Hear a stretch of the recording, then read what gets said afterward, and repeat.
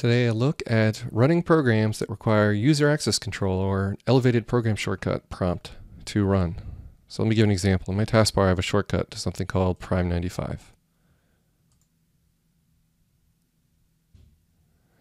And it asks me a question and then it runs. Under options I set it for start at login. So that was the easy part. The problem is when you go to use it automatically at login. Let me explain. So I'm going to log this machine off, log right back in again.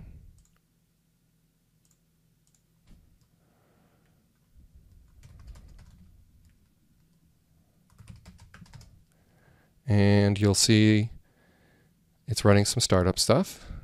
This is a server OS, but Windows 10 would be similar behaving. Don't really need the service manager. I'm going to close that. And there we go. User access controls coming up, giving permission to run this prime 95. And then it runs. Well, I want it to be unattended. I want it to automatically start and start abusing the CPU as soon as the system runs. So to do that,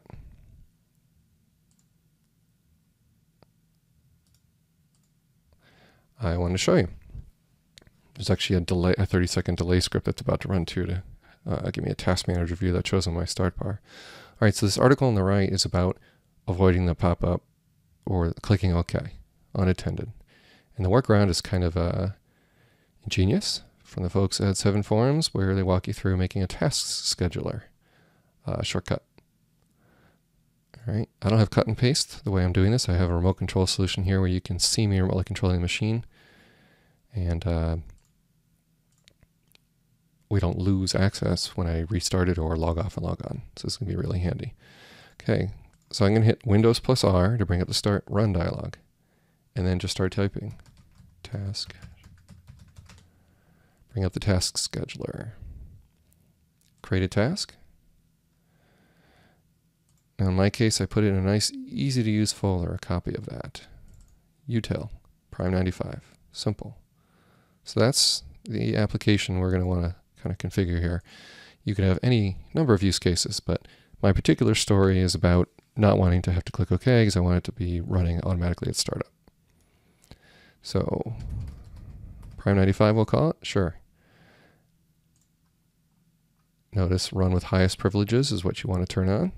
Great. And then change the OS that I'm on. You're probably going to be on Windows 10 or Windows Server 2016 if you're on a modern OS. Just pick the thing that matches yours the closest. Okay, go to Actions. New.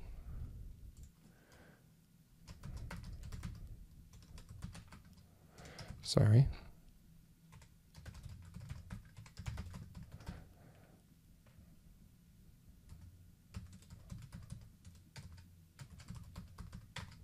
So we give it a name, and then we give it a full path. Now, I would not recommend ever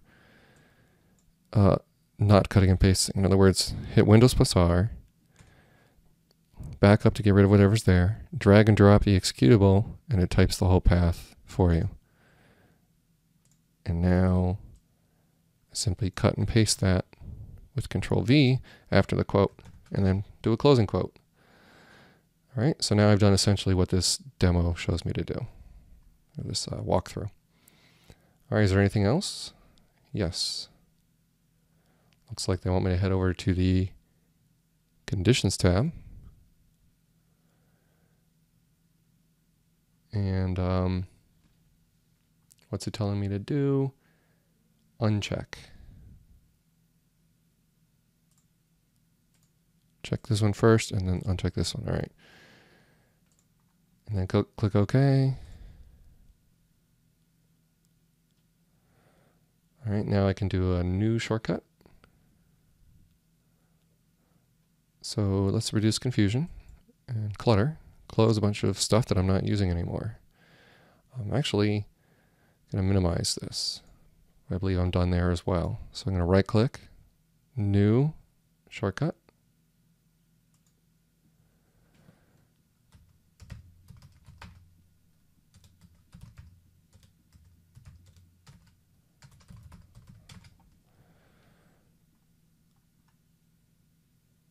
All right, in the next screen, we should have a chance to type it.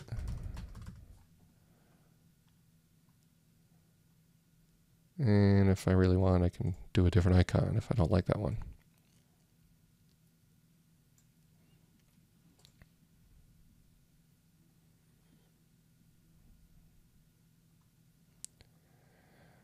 All right, so I successfully made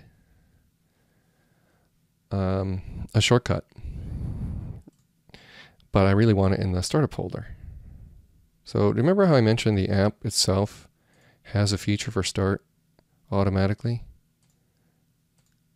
I'm going to turn that off and make sure that bit stuck. I don't want it in the common startup group because I've made a special icon to start it there. Start it login is off. And for people following along, you probably do want a different icon. If you're going to leave this icon around, you could change the icon like it says over here. Right-click, change icon.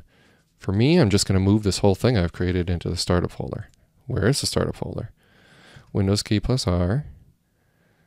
I'm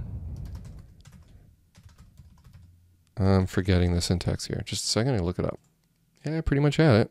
All I got to do is type shell, common, startup, like that. Hit enter. Boom. We're in the startup folder. Move this over. I right-clicked and dragged it. I let go. Click move. And now I can test it. So when I double-click that, it should run, and the CPU should be abused. And it failed. Why? Because I forgot the -t parameter. So Prime95 has a -t parameter to have it auto-run without that prompt. So I kind of messed up just a little bit. It's okay. I still have this running. Just go into this thing I created. Right-click, Properties, Actions, Edit.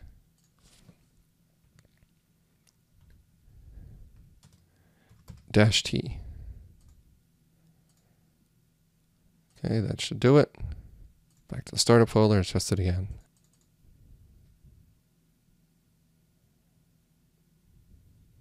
Yay, success.